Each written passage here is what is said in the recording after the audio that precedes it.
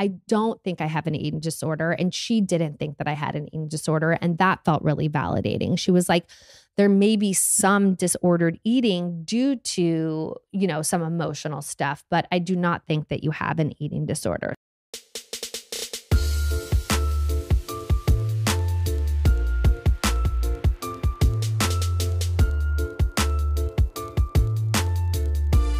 I was really scared that I was in denial about how I viewed myself or what was actually going on. And I pride myself on being like a very socially aware person.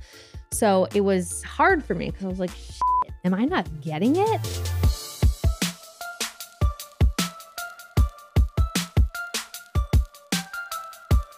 I don't want to put a label on myself. And she didn't want to label me right away, but she said what it sounded like from my questionnaire and what I was telling her was this neurovegetative depression where it's just like lethargy because of these things. And that all really made sense to me.